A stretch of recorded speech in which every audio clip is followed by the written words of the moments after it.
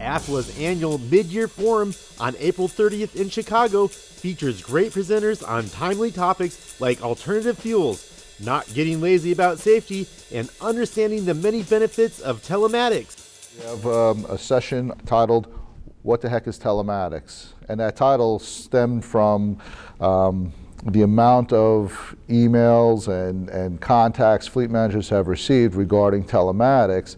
You know, it's obvious for a delivery company what telematics is, or a service company, but for the corporate fleet manager that has a sales fleet, they're really not certain, what does telematics mean for me? What is it? What is all this stuff, and how does it pertain to my fleet?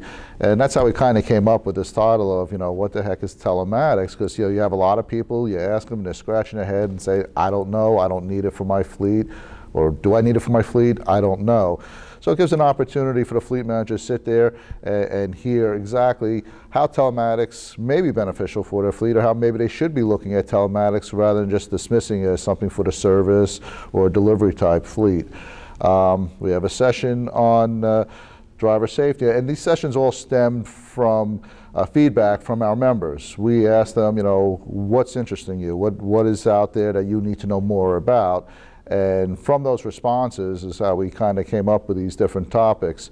We have a session on safety, talking about how the different safety features in cars have made drivers maybe somewhat lazy and not doing their due diligence. You still need to have a safe driver behind the wheel. You could put all the features you want in a car, but you still have to have that person behind the wheel being a safe and trained driver.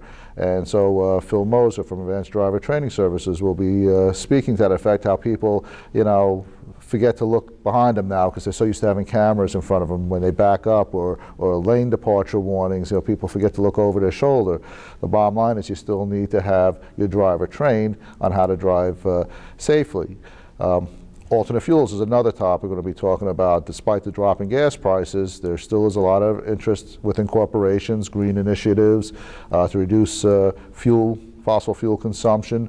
And we will have a speaker discussing what's out there, what the trends are, what you look forward to, and again, how that may apply to your fleet, down the road as you may want to look to moving to an alternate fuel vehicle.